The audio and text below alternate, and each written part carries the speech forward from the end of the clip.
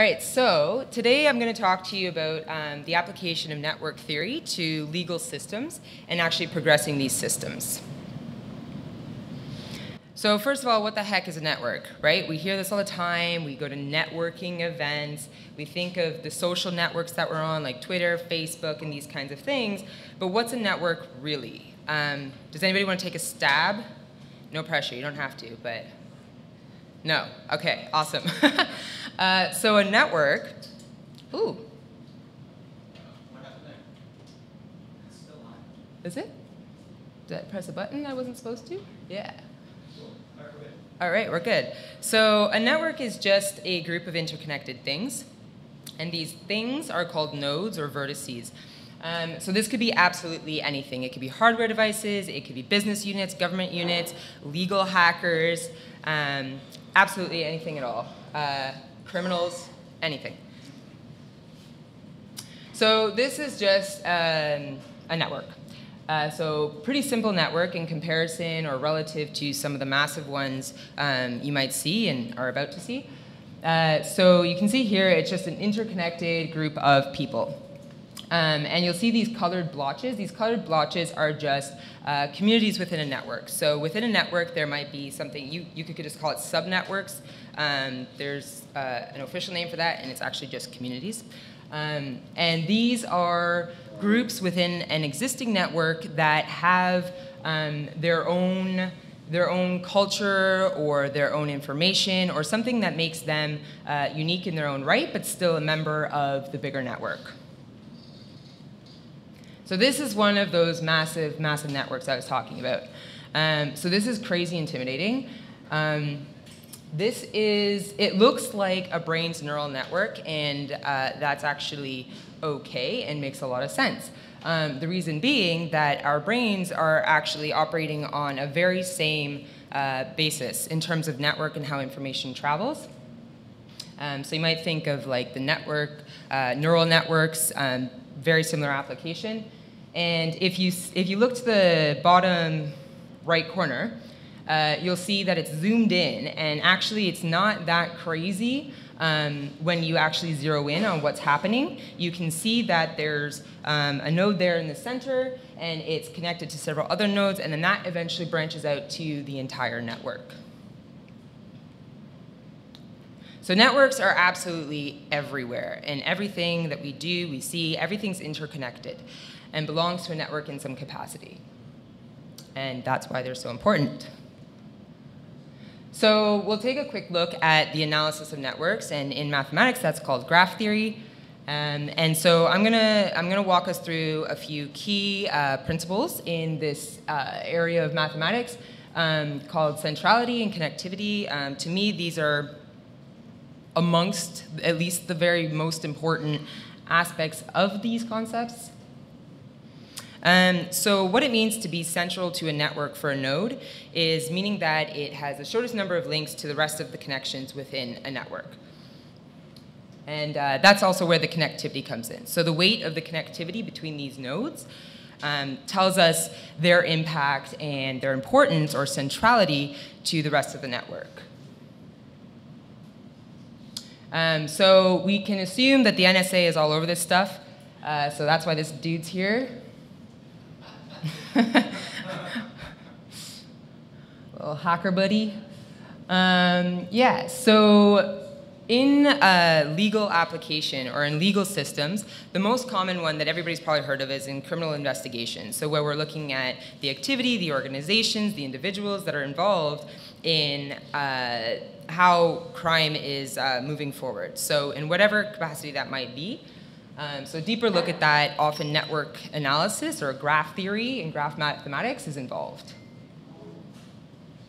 So at a very high level, some of the things that graph theory can be applied to and is applied to regularly, Rob walked us through some of this. I don't know if Rob's here today, but he walked us through some of this with regards to human trafficking yesterday.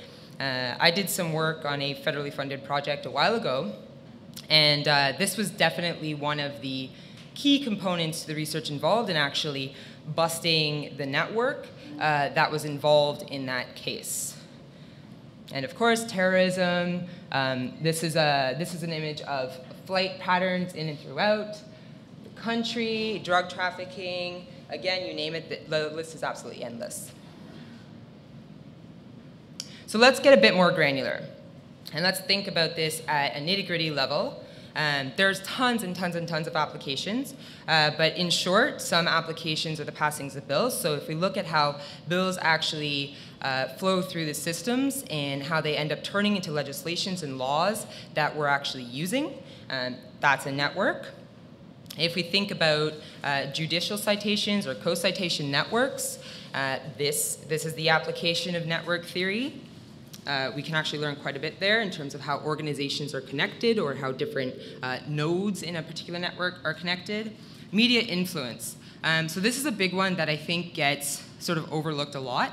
I recently watched the O.J. Simpson documentary. How many here have watched that? Yeah, it's a pretty epic documentary, I think. Anyways.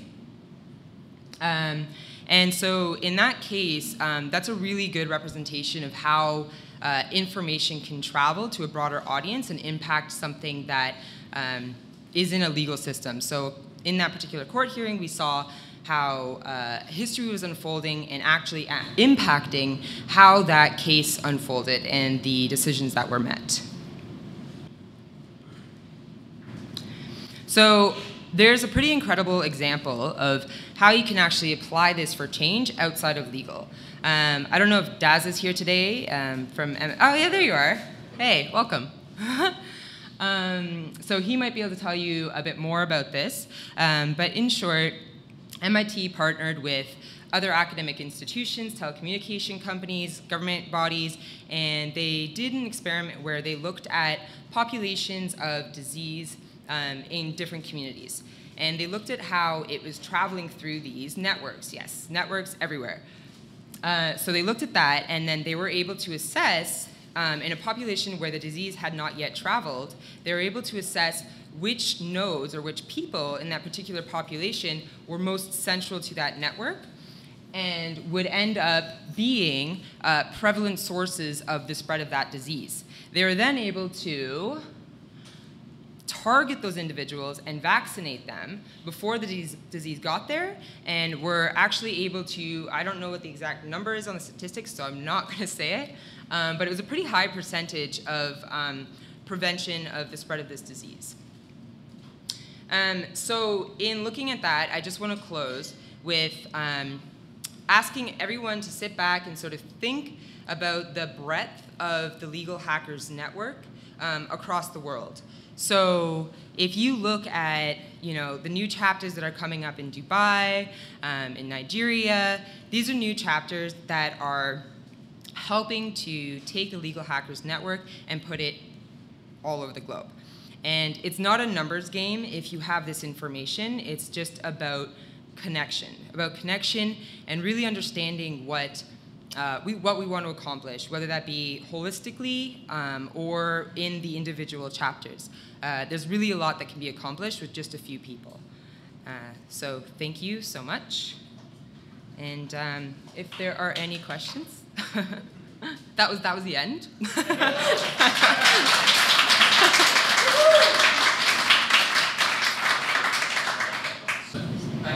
Hello.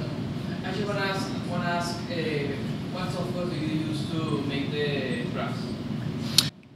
So the question was, what software do you use to make the graphs? So there are endless softwares. I personally did not use them in the making of these graphs.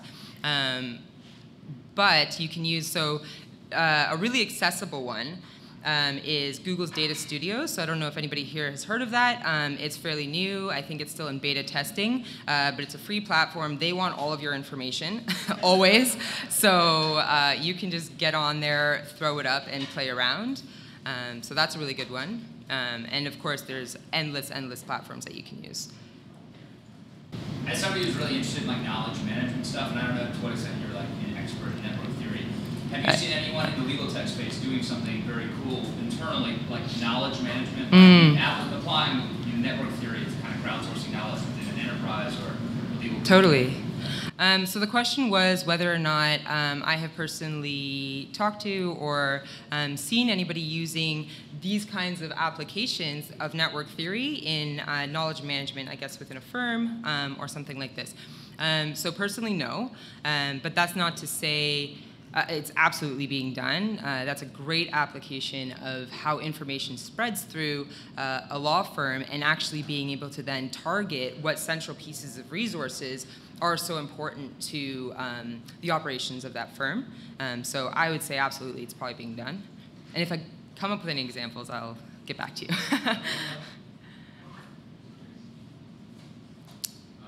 Are we good? All right, well, thank you so much.